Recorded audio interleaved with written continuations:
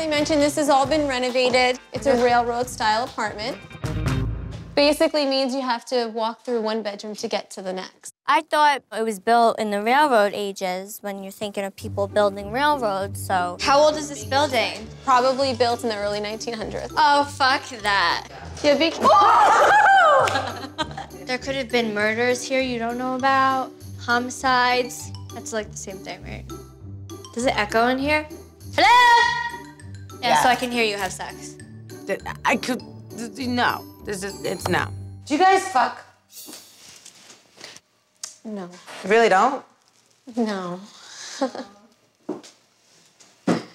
Anyway, Trying to break the ice. Just trying to break the ice. Victor and Elena claim that they don't have sex. I don't believe it. They're two good-looking people, and they're in the same business, so sometimes people mix business with pleasure. That's why Roger works with truck drivers. Because he fucks them? No, so he doesn't have to look at hot girls all day. Asshole. Moving on. Moving on.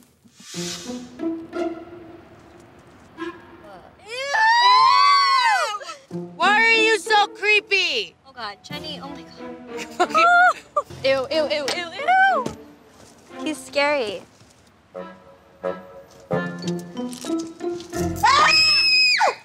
So far, house hunting is kind of a little stressful because we really haven't found anything perfect yet. Is this it?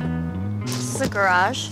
I'm thinking this is either like an old warehouse or a freaking firehouse. Either one, I mean, that's kind of weird. Like, who lives in a firehouse? Holy shit. This is huge. I didn't expect this. Well, you guys want to start from the bedrooms first? Sure. Work your ways back. It's not a baby bed. It's a normal bed. Do we get to keep the bed? Oh, it smells like grandma's. There's 2 levels, like a loft room upstairs. Just like her stairs? Yeah. Oh my God, I'm loving this. I love this place. We're just... Definitely a bachelorette pad. Wait, so do you guys want me to leave you alone so you guys can discuss it and then see what you guys think? Sure. It's a little pressure just because we really want to find a house today. So it's kind of like we need to do this now, make a decision. So. This, to me, is 5-star. This is definitely 5-star. Yeah, I love the openness. Like, our bedrooms are identical, and it's so cute. I'm kind of glad it's equal. And I'm the chief, and you're the captain. We want this place. I'm ready. You? Well, I have something to tell you that I really wanted to tell you for like a while, but I just wanted to wait. I don't like that, because anything can come out of that girl's mouth. So Jionni proposed, and I'm engaged. No, you're not. Yeah, I am. No, you're not.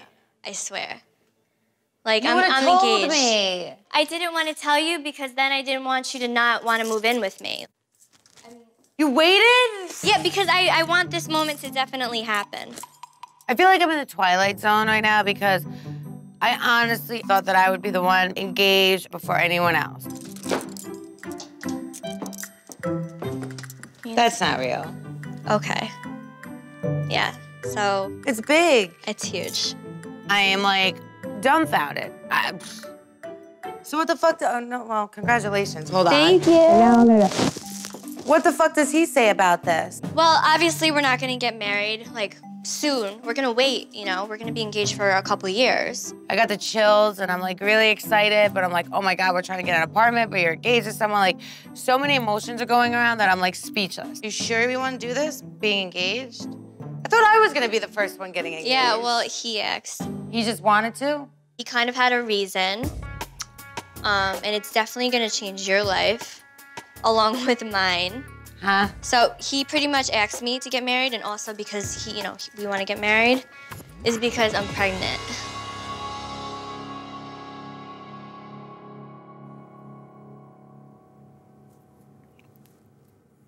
What do I say?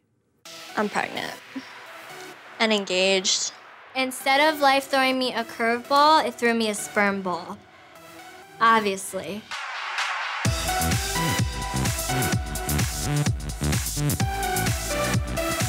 So let's go sign this lease.